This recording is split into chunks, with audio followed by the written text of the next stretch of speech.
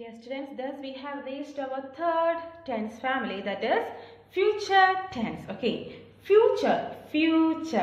We are thinking or we are telling about the events that is going to happen. Okay, we all have so many hopes, so many dreams to come true. Okay, so when we talk anything like that, we can use this future tense sentences. Okay, so here also we have 4 subcategories. First we can take simple future tense, and all the 4 future tense are simple because we just need to add will or shall to the present tense family. Okay, to the present tense family just add will or shall.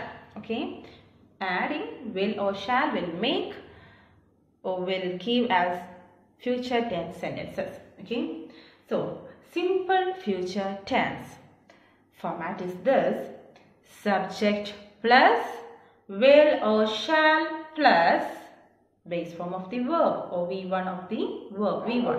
Okay, subject plus will or shall plus base form of the verb. And example, Sam will play. Sam and Anna will play. Okay, Sam will play or Sam and Anna will play. Okay, and the pronoun chart also, there is no difference. I will, you will, we will, they will, he will, she will, it will. Or we can use shall. I shall, you shall, we shall, they shall, he shall, she shall, or it shall. Okay, we use shall in the more polite way. Okay, anyway, there is no difference. You can use either will or shall. Okay, so let's do one activity from simple future tense. Please turn your pages and take page number 47. Page number 47. Activity A.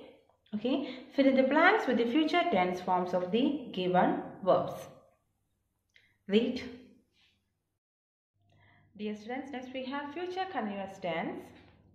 As we already know, continuous means we want to write ing form of the verb, and in continuous we are using be forms. Okay, in present we have used the present tense form of be, that is, am, are. In past continuous we have used the past tense form of be, that is was or were, and here we just write be as it is with will or shall. Okay, so the format is subject plus will or shall plus be plus ing form of the verb. Subject plus will or shall plus be plus ing form of the verb. Okay, so here we may write like this: Sam will be playing, or Sam and Anna will be playing, or I shall be coming.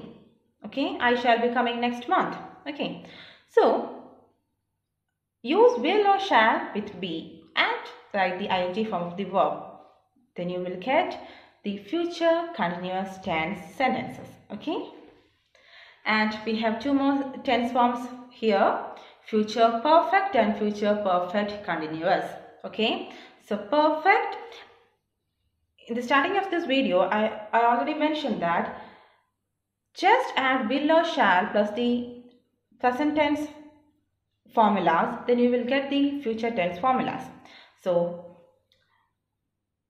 future perfect will be like this: subject plus will or shall plus have plus V3, past participle. Okay, subject plus will or shall plus have, H-A-V-E, have plus V3. Sam will have played. Sam and Anna will have played. Okay, here we don't need to think about has. Okay, there is no need of has in future tense. Okay, and future perfect continuous. Future perfect continuous. Here subject plus will or shall plus have plus been plus ing form of the verb. Sam will have been playing.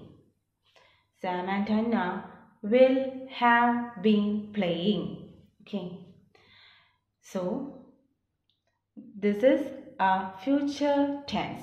Thus we have finished all the 3 tenses. We have learned all the formats, all the 12 formats, and now we know how to write or how to convert a sentence into different tenses. Give focus on subject. Okay, first you want to think about the subject. Then the next main important thing is verb.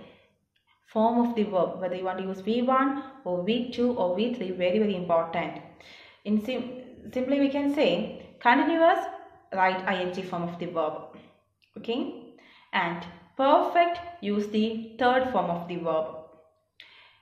In perfect continuous also you can use the ing form of the verb. Simple present V1, you want to use the V1.